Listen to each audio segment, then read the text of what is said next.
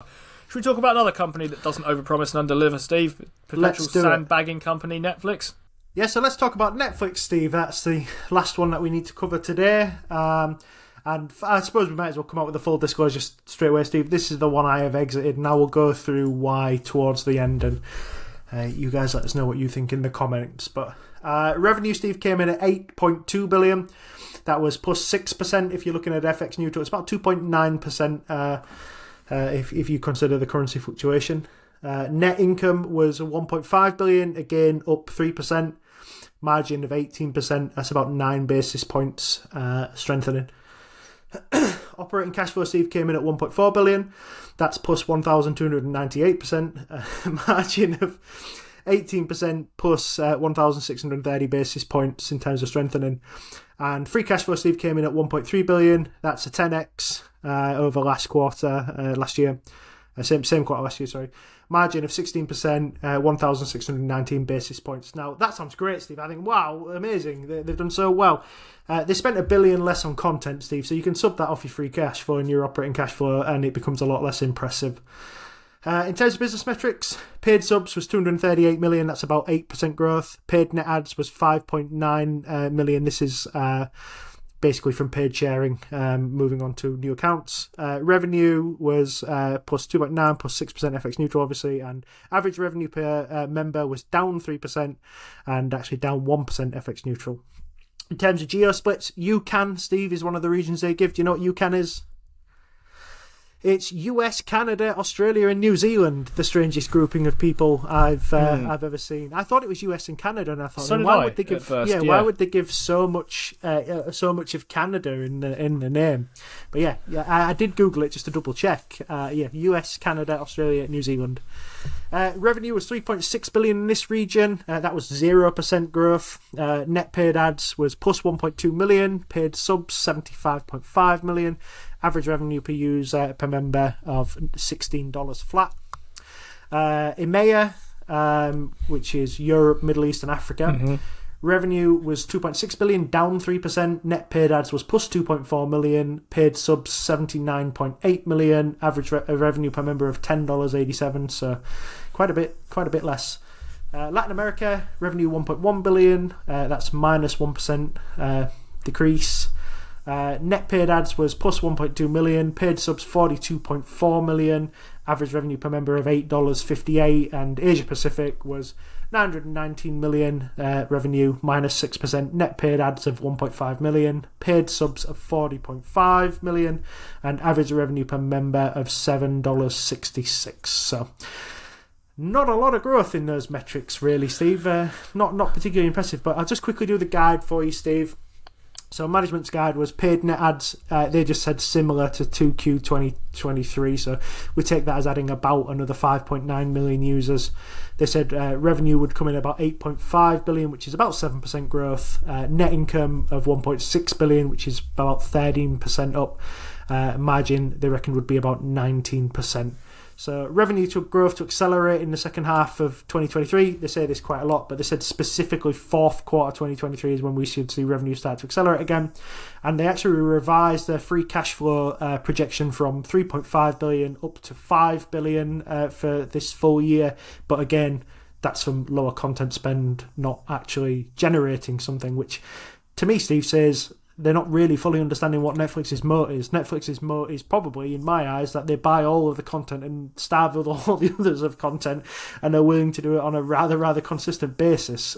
Here, they've dropped their content spend to just $2.5 billion a quarter, which is quite a significant fall. Do you have any thoughts? Yeah, very interesting to see that. You mentioned the 1.3 billion this quarter, and then 5 billion for the year in free cash flow, and that looks like sort of roughly 1.3 times 4, right? So you said it was on lower content spend, so don't get carried away with that idea. They think they're carrying on with this. Then in that case, I wonder whether that adds a double pressure. Then, so on the one hand, they're busy putting pressure on people's shared accounts and so on. As well, they ought to. By the way, they ought to be able to get people to pay for their own accounts. But also then taking the pressure off the kind of content flywheel is making it, at the time you're causing people to actively think about paying for it. rather than just kind of mindlessly running their subscription on, because all of a sudden they can't do that. They need to buy their way in. You're going to start dialing back the content thing. That to me looks like interesting timing on that particular version. Yeah, definitely does, doesn't it? It definitely does. So, I mean, I was looking at the valuation, Steve, and this is predominantly the reason why I chose to exit it. So it fell about 8% on the day, but it still left me up about 36%, I think it was. So I was still up very healthily, even though I had I think it was about an 8 or 10% negative effects on it as well. So I was probably up a lot more, really. But price to free cash flow, Steve, I was working out was about 72 before the earnings, coming down to 49 if you factor in that artificial increase. It'll be about 42 if management hits this 5 billion target. So it's definitely not a cheap stock. So I ran it again through a reverse DCF to try and convince myself that the growth was achievable. And obviously it depends on your inputs, but I was just using standard inputs of a terminal growth rate of about 2% after 10 years, a discount rate of 10, and this would mean that you'd need about 17% free cash flow growth for the next 10 years to justify the valuation. It's evidently a lot more today at today's prices than what I paid for it, Steve. So that's why I took the cash on it. I thought this one was kind of like my whole idea on it basically was formed along that everybody was wrong when this price went down. They were wrong because Netflix was not at the end of its growth path in terms of subscribers, and this wasn't like the huge collapse in subscribers that people thought was just going to happen. And they had plenty up their sleeve to basically get that share price back up via growth. What they've done, Steve, is grow steadily, but the share price has grown exponentially, and I thought that was a perfect time for me to let somebody else play the greater fool theory. And I'm sat with the money in a money market fund at the moment, Steve, just planning my next move. Interesting. We'll look forward to seeing what that is. I mean, that they said they're guiding for net adds in the region of 6 million. Again, also in the next quarter. So you said same as previous one just gone, which was I think 5.9. Couple of things there. One is that 5.9 is worth pointing out, I suppose, was miles higher than people were expecting. I thought, I don't have the number in front of me, but I thought the number that was guided for began with a 1 point something for new ads for the quarter just gone.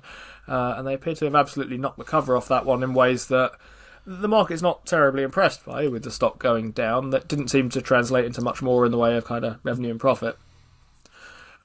Yeah, well, they did the same thing as they did last time, because they've stopped actually reporting. They said that they were stopped kind of guiding for paid that was my other part of this. Yeah, and they just say, it'll be about the same as last quarter, which was about a 1.6 million ad. So we were expecting 1.6. So to get 6 was, nearly 6 million was a big change. Yeah, so that was a big kind of push. It didn't really show up in the kind of top and bottom lines.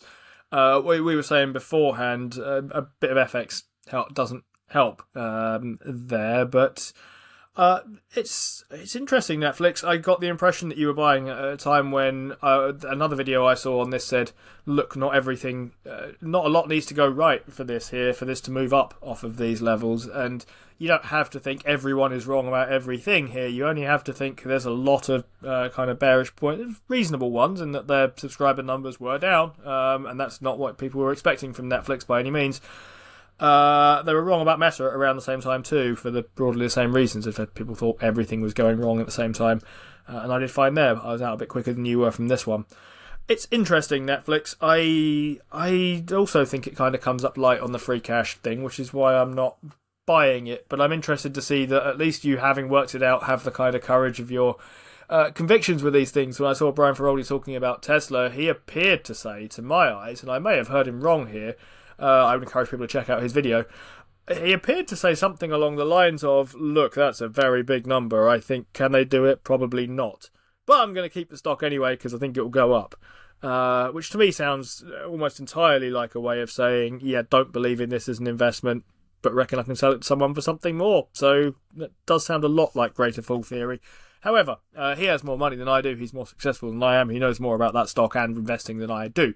So I